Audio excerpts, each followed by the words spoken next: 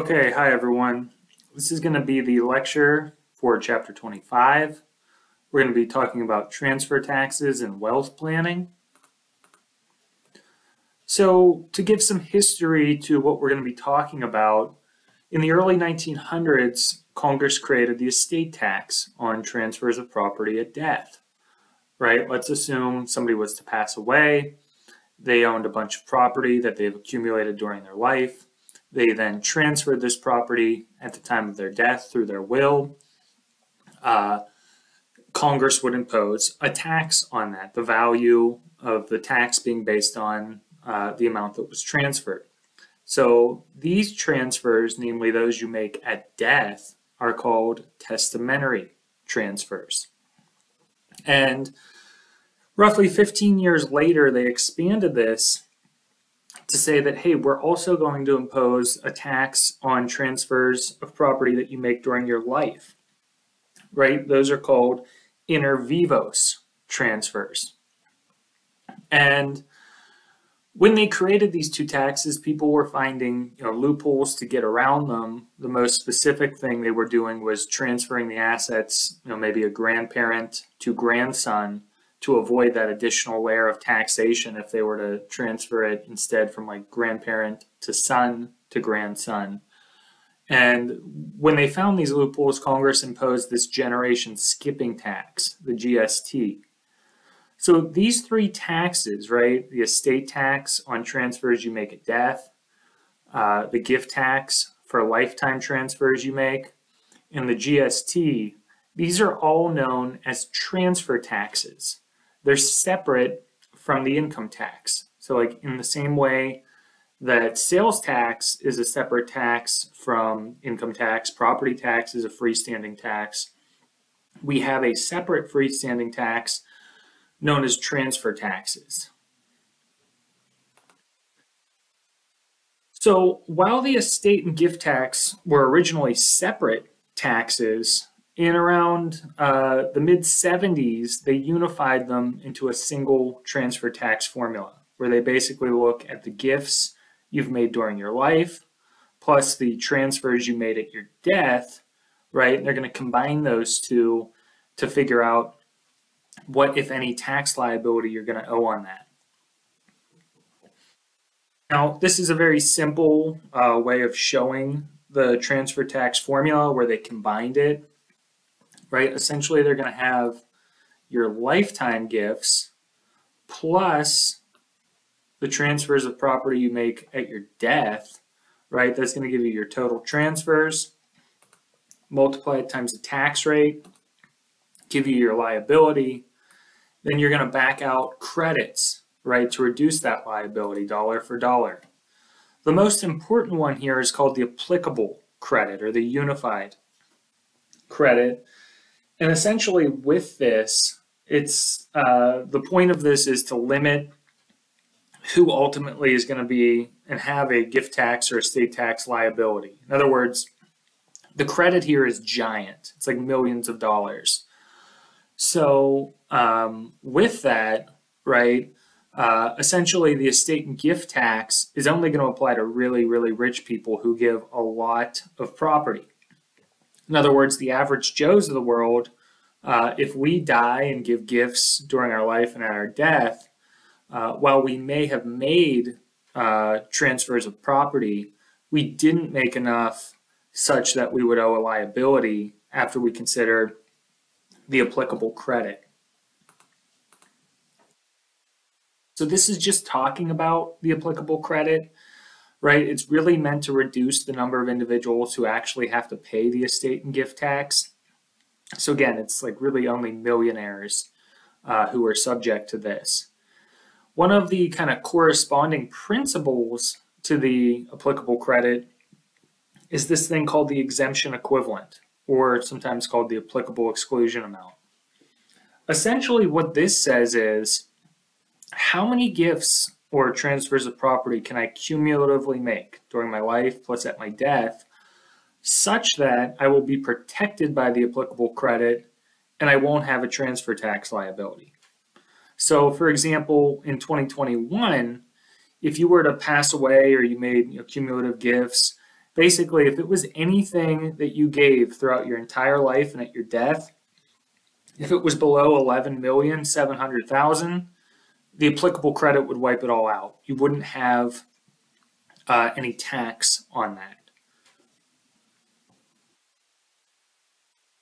So this right here is just showing the exemption equivalent, between years. You can see one of the important things here is, right, from 2017 to 2018, they almost and basically doubled it, the amount you can give. This was part of tax reform. They give benefits, they take benefits away. And essentially what this now does is, even though before it was like 5 million, it's now 11 million. So you can see, right, how you have to give a lot of gifts before you're actually going to get hit with that transfer tax. So one of the kind of mechanics with this where it can get a little tricky is when you're valuing the applicable credit, you have to look at the transfer tax rate and the exemption equivalent that applied in the year of transfer. So in other words, right, we'll look at the gifts you make in year 1, year 2, year 3, plus the current year, right? Those are your lifetime gifts that you made. However, there could be a different exemption equivalent, right, when you're looking at those years, right? Because we just looked at the last slide and we can see that it changed from year to year. So because these change over time, these dynamics, when we calculate the applicable credit, we have to convert the exemption equivalent using the current tax rate schedule. So for example, the exemption equivalent was like $5 million in 2011. We just looked at that at the last slide. When we evaluate a prior year transfer, perhaps made in 2011, for determining the current year gift tax, the applicable credit for 2011 is going to be $1,945,000. In other words, we calculate it using the current year tax rates, not the rates in 2011. So we use prior year exemption equivalent, but we calculate the credit from that based off the current year tax rates. And then I have here, right, the exemption equivalent for 2021 is 11.7 million. The applicable credit for that is 4,600,000, right?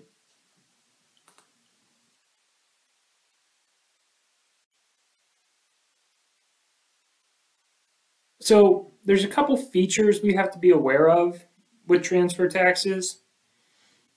First, there's 2 common deductions. We'll look at them more specifically. Charitable contributions, marital deductions. Why they do this is, they're going to allow you to deduct those from your transfers for public policy purposes. In other words, if you give to a charity, right, we're not going to, tax that. If you leave your estate to your spouse or something, right, technically that is a transfer of property. Someone could say, oh, husband dies and leaves everything to wife. Is that going to be, subject to the estate tax or the gift tax? Well, we have deductions for those for public policy purposes. Another feature would be how we value property that's given. Generally, we're going to use the fair market value based on the facts and circumstances, what an arm's length transaction would be. What could we sell this piece of property for? That's how we're going to value it when we're looking at transfers made.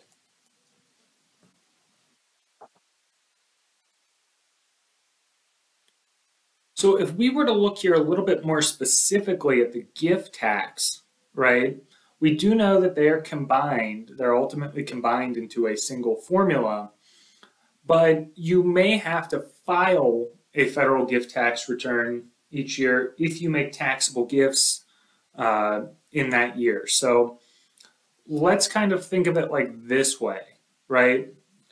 First off, it's taxable gifts, right? And we will see what rises to the level of being taxable and whether it's a gift or not.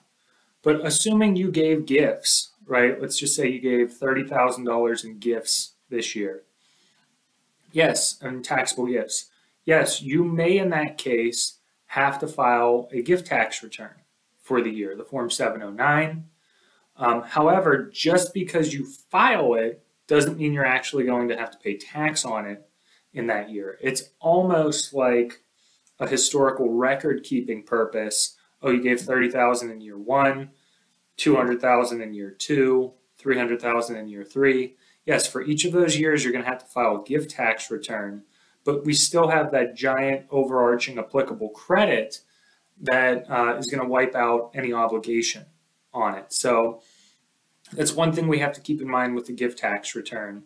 You may have to file it throughout your life, but it doesn't mean that you're actually going to have to pay tax on those gifts. So if we have a simplified view here of the gift tax return, it's basically your gross gifts minus any exclusion, gives you your taxable gifts for the current year. Add any prior year taxable gifts, that's going to get you your total taxable transfers. And again, we have this, giant overarching credit here that's going to wipe out normally any obligation. Most of the time when we're doing the 709, it's more for record keeping purposes so that we have an understanding in later years what were all our taxable gifts that we made. If we didn't do this and the IRS wasn't aware of this, it would be hard, when you die, when you do the single form that combines both the estate and gift tax, to really know what your prior year taxable gifts would be. So we're going to look at, first off, what is a gift? What rises to the level of a gift? And we're going to look at exclusions afterwards, things that you can kind of subtract out. Now, this is a more in-depth look at it, the gift tax return. But essentially, if we're starting with the gift tax return and we're thinking of this as kind of like a record-keeping type return, we only have to file it if we have taxable gifts. What is a gift, right? Well, essentially, it's a transfer of property that's out of detached and disinterested generosity. There's no consideration. So, for example, if your parents gave you money to buy textbooks or something, right? They're doing that out of a detached and disinterested generosity. They're not expecting anything in return. Here you go, please take this as a gift and buy the textbooks. In distinction, what wouldn't be a gift is if they said something like, here's money for textbooks if you were to cut the grass, right? Because then there's consideration involved. Consideration basically means like this for that, quid pro quo. You're giving up or receiving something in return for having and giving this gift. So that's the first thing. What is the definition of a gift? It has to be detached and disinterested. There can't be any consideration. Likewise, it has to be a completed gift or a perfected gift. Basically, what this means is it has to be no strings attached. There can't be any type of way that the donor, the person making the gift, can claw the gift back. If they retain any type of power or control to use the property, then it's going to be an incomplete gift. So let's look here at 25.1.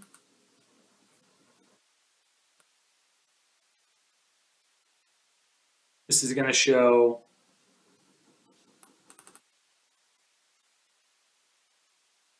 okay, so it looks like during the year, Harry transfers 250 grand of stock to a trust.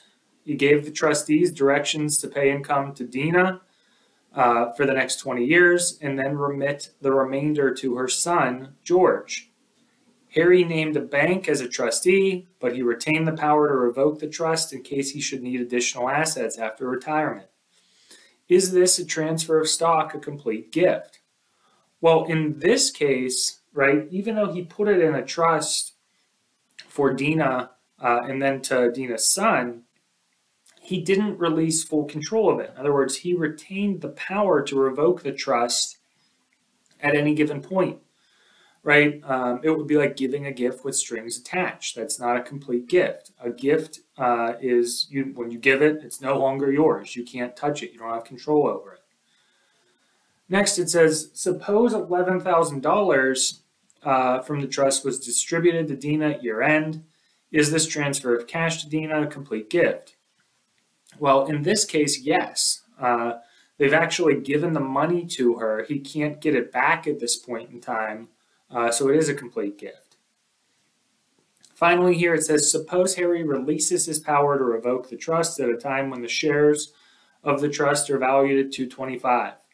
Would this release cause the transfer of stock to be a complete gift? And if so, what is the amount of the gift? Well, in this case, yeah, it would make it a complete gift. He no longer has control over it. It's fully sitting in the trust. He can't get it back in any way. We're going to use the fair market value at the date that gift was completed, namely $225,000.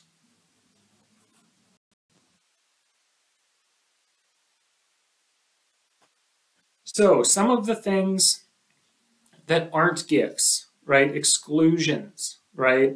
Political contributions, we aren't going to count these as gifts. So if you give money to the Biden campaign, the Trump campaign, that's not going to be a gift. Payments of another's medical or educational expenses are not a gift. Here's the catch with them though. You have to make it directly to the healthcare provider or educational institution. For example, let's just say father gives son $10,000 for college. And then son takes that money and he pays his tuition, right? In that case, that's a gift, right? Because we gave him money. We have no control over it at that point in time. There you go. In distinction, right, compare that with this example. Father pays son's tuition directly, gives SUNY a check for $10,000. In that case, because they're paying education directly to the educational institution, it's not going to be a gift. We don't have to put it in the pot when we're imposing any gift tax or state tax. Finally here, a transfer of property in connection with a divorce is not a gift if the property is transferred within 3 years of the divorce under a written property decree. Do have some special rules here if it's a life insurance policy. I wouldn't be as worried about this for the exam. If we look at it here, it says for a gift of a life insurance policy, the donor must give the donee all incidents of ownership, including the power to designate beneficiaries. Okay, that kind of goes with the theme of we have to give everything over. One thing I have here is an individual who creates a joint tenancy in property with someone who does not provide consideration for their interest in the property is deemed to make a gift. And as I have here, I'll explain it. It says the gift in this case is the amount necessary to pay for the other party's interest in the property. The donor is deemed to make a gift of $30,000 to the donee using these facts, namely the difference between the value of the joint interest and the consideration provided by the donee. So essentially what they're talking about here is a joint tenancy. It's a way of describing a legal relationship over property. Joint tenancy would be like equal ownership. If we look here at 25.2, this will flesh it out a little bit more, the joint tenancy.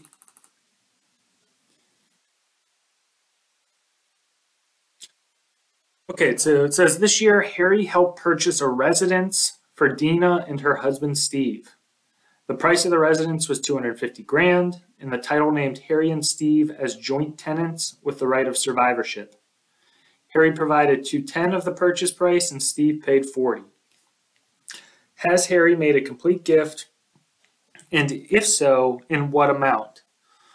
Well, in this case, we can see here that it's a joint tenancy, right? And it looks like it was valued at, and it was sold at $250,000. And if it's a joint tenancy, it means they're equal owners. So they each own half, $125,000. In this case, then, how we calculate the gift is going to be the difference by basically the ownership interest of $125,000 minus the $40,000 that Steve in this case paid. So it's going to be $85,000 is the amount of a gift that Harry made to Steve. It says, suppose Steve didn't provide any part of the purchase price for his half of the interest. what is the amount of the gift? So Steve is just labeled as a joint tenant on this property. If you're a joint tenant, you're going to own half of it. You have an equal right. He didn't pay anything for this, right? So basically what he got in this case, he stood on the sideline and he got something worth $125,000. So Harry in that case made a gift of $125,000. It's different if Steve puts money into the pot, right? The amount of gift in that case is going to be the difference between that 125 and the 40 Steve put in.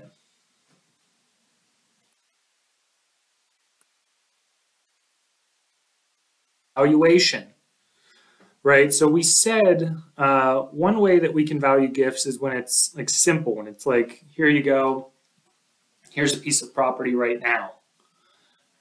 However, gifts aren't always made in that capacity, right?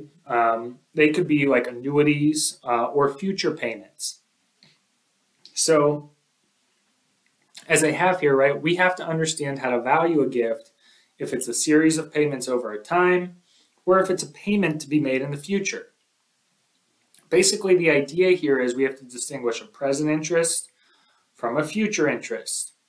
So if you have the right to currently enjoy or receive income, then it's a present interest.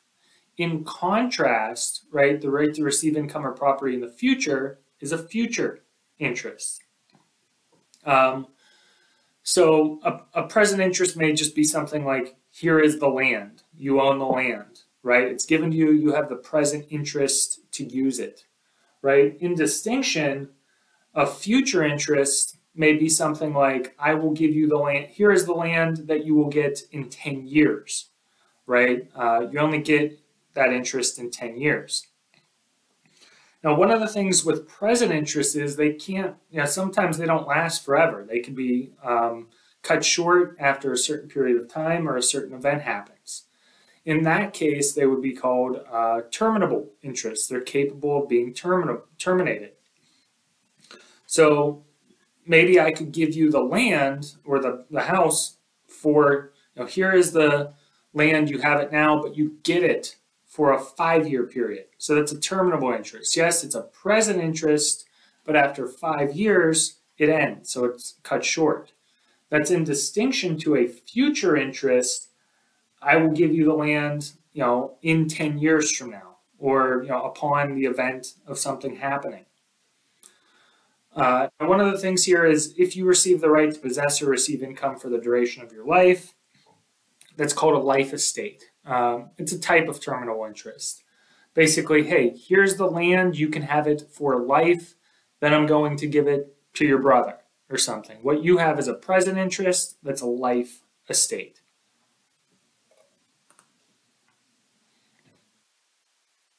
So at the end of a terminable interest, right, the property is going to pass to another person. Now, who it goes to, whether it's the person who originally made the gift or a third party, it's going to be, that interest is going to be called either a reversion or a remainder. So for example, right, let's just say I'm giving you land. Let's just say, here's land, you can have it for 5 years, right? That's a terminable interest. At the end of the 5 years, it comes back to me, right? So I have a property interest in that. It's called a reversion. It reverts back to me, the donor. In distinction, if I said to you, here's the land for 5 years, then it goes to your brother, right? In that case, your brother is going to have a remainder interest. He's going to be called a remainder man. So it's just understanding the parties in this situation, a reversion versus a remainder. Now, as I have here, future interests are common when property is placed in a trust. If we're talking about trusts, we have a grantor and a trustee, as well as a beneficiary. There's normally 3 parties. A grantor is the person who establishes the trust. The trustee is the one who administers it. And then who are they administering it for? The beneficiary. And normally in these cases, right, let's just imagine if we want to give a simple example of a trust, what it might be. Maybe husband and wife have a son. Let's just say the son has issues and he can't take care of himself. They may set up a trust such where they put money in the trust. They would be the grantor. They would have the trustee administer this trust, and that trust may make periodic payments to the son, who's the beneficiary. That might be a simple example of a trust, why it's created. Now, if we have a future interest, it's essentially a promise of a future payment. We would estimate the value of that. We basically discount it to its present value. You can look at 25.3. There's not going to be any time value of money questions on the exam. Up front, here what we're really looking at is just some terminology, right? We looked at the different types of what is a gift, what doesn't count as a gift, exclusions, specific instances, with life insurance, with joint tenancy property. Then we looked at gifts that are made over a period of time. We need to distinguish there a present interest from a future interest. Present interest could be a terminable interest where it's cut short. One type of terminable interest is a life estate. And we said at the end of the terminable interest, whoever it goes to, the original person who made a gift, or a third party, they would be that would be a reversion or a remainder, right? So the next item here that's relevant, if we were going back to the simple formula here, right? We've looked at these. We've looked at some of these. Now we're going to look at this 15,000 per year, because this is like a common thing that people don't understand. So the idea with this is, right, there's something called the annual gift exclusion. And basically, the exclusion is available to offset a gift made to each donee. So it's not 15 total, it's 15 per person per year that you can give that can be excluded. So, as I have here, for example, a donor could give $15,000 in cash to 10 donees without exceeding the annual exclusion. That is, each donee receives a $15,000 exclusion. It's kind of like this, right? Let's just say that you're a millionaire, right? And you don't want to pay this gift tax or estate tax, right? And let's say you have 30 grandchildren and nieces and nephews, right? 30 individuals each year. One thing you could do, right, in order to avoid paying gift tax, right, because I'm sitting on these millions of dollars, I don't want it to be taxed. What can I do? I can give any individual each year $15,000 and it's excluded for that individual, right, each individual. So what I would do is every year over maybe the next 10 years, however much time I have left to live, right, whatever the situation is, I'm going to give 15 grand to each of them so that I can get the annual exclusion on that. And then that ultimately will save me gift tax because I'll have less to transfer at my death, right? So they're kind of giving a small number here of 15 grand that you can give each year per person that's excluded. Let's look here at 25.4.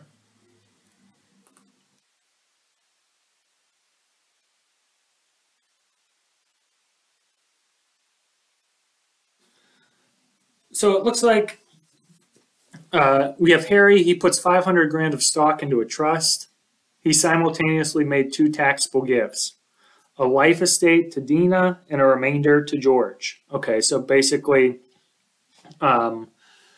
he gave, in this case, $500,000, of which 440 is going to be valued as a life estate to Dina, and the remainder, right, goes to George. So if we're looking at this, Dina is going to have a life estate, basically to Dina for life, then to George. And George is going to be the remainder man, right, if we're applying that terminology from before. So we're just seeing that shake out here. It says, what is the amount of the taxable gift of the life estate and the remainder interest to George after taking the annual exclusion into account? Okay, so Dina's life estate is a present interest and would qualify for the annual exclusion. Okay, there we go, $15,000. That's how much taxable gift we made in this year to Dina. We would report it on there.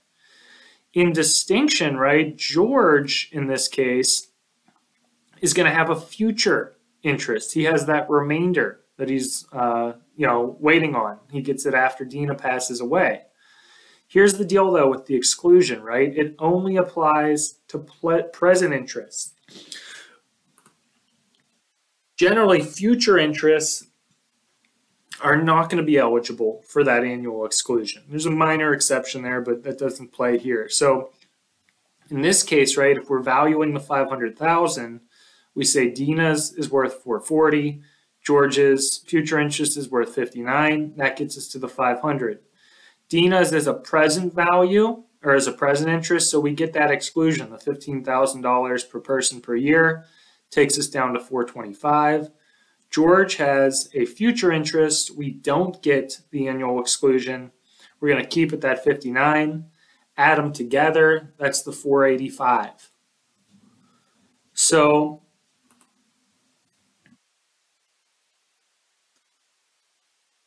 as I have here, right, we'll pause after another slide or so. I don't want to make this too long. Current gifts are accumulated for each donee made during the current year. As indicated, current gifts exclude certain types of transfers of property. So, right, like medical expenses, directly paid, education, charity. And we also have that exclusion amount, right? One of the things that couples can do is they can split gifts. So basically, in that case, half of each gift would be included in their current gifts of each spouse. And then, as I have here, the marital deduction for gifts between spouses and charity, medical, and tuition are the last adjustment. So, okay, so we talked about charity, medical, tuition. So with that, right, we're going to say we arrive at taxable gifts. And if we just go back here and we look at it, again, what are we talking about here? We're talking about the gift tax return. We're saying the main reason we do this is kind of to keep a historical record of the gifts that we made during our life, such that when we ultimately pass away, we have our gifts from our life plus the gifts from our death, and then we can figure out what tax we owe on it. Now, when we're looking at our gifts from our life, right, we said part of the reason we are doing this is record keeping, because it's possible that you could, if you gave $12 million in gifts during the current year, yes, then you would have a liability on it. But most of the time, this applicable credit is going to wipe out any obligation you have. So yes, you may have the obligation to file the tax return if you have taxable gifts, right? So if you reach this level right here, then you do have to file a gift tax return. But reaching that level, first off, means you made a gift, right? It was a transfer of property with detached and disinterested motives. That is to say, it's not incomplete, you didn't retain any kind of control, or it was a revocable trust. As well as, once we establish that number, we have to back out any exclusions for, between spouses, direct payments for education or medical. And when we look at the gifts we give to each person, we can wipe off $15,000 per year per donee. Here's the deal though, right? If you just give $18,000, let's say the only gift you made during the year was $18,000, then 15 would be wiped, but you would have to report 3 as a gift. And this is where people always kind of get confused with this. They always say, well, if I give more, because they always hang on this 15,000 number. They're like, I can't give any more than 15,000 per year because then I have to pay taxes on the gift. Well, no, like yes and no, that's true. If you pay more than 15,000 a year, it doesn't mean you're going to pay tax, or if you give more than 15,000 a year, it doesn't mean that you're going to owe gift tax necessarily. In fact, you probably won't. What it really means is it triggers a gift tax filing obligation because you've made taxable gifts. So yeah, you can give 18 to somebody. It's not a big deal because guess what? 15 of that's going to be wiped. the remaining 3 you report is not anywhere near close to that $11 million exemption equivalent. In other words, you'll be fully protected by the applicable credit. So with that, we'll pause this lecture here and we'll pick it up on the next slide.